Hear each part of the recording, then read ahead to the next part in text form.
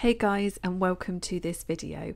In this video I'm going to show you how to fix Roblox not opening in Microsoft Store. If you guys are new to Guide Infinity, if you would consider giving us a like and hitting the subscribe button, that would be amazing. Okay, so let's jump into it. So to start off, you're going to want to go down to your search bar on your Windows toolbar.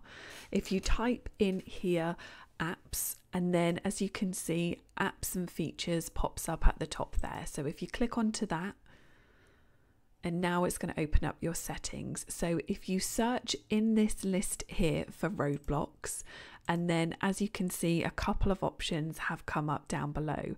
So if you click on the first item that says Roblox Corporation, this is the correct app that you want. So as you can see, we have got this option under here that says advanced options. If you click onto this, it is now going to open up this window for you. If you scroll right down to the bottom and here where it says reset, so it says if the app isn't working right, we can try to repair it. So if you want to click on the repair button, that's awesome. And then we're also going to press the reset button. So just make sure that you remember your username and password, as it will ask you for this when you log back into Roblox. Amazing. So go ahead and hit the reset button, and then you've got these two ticks appear here, which is brilliant.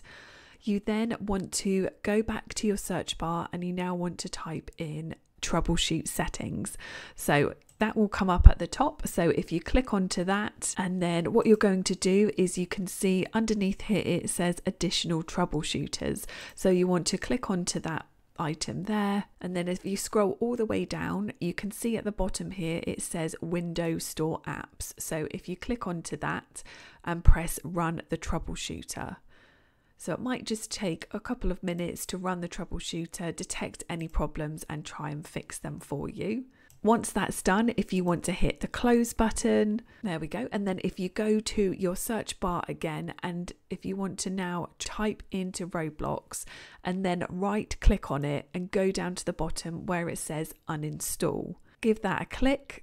And then there you go, that is going to uninstall Roblox for you. So I'm really hoping that one of these options will work for you guys. I really hope that you found this video useful. If you could hit the like button and the subscribe button, that would be amazing. We really do appreciate it so much, guys, and we will see you in the next one.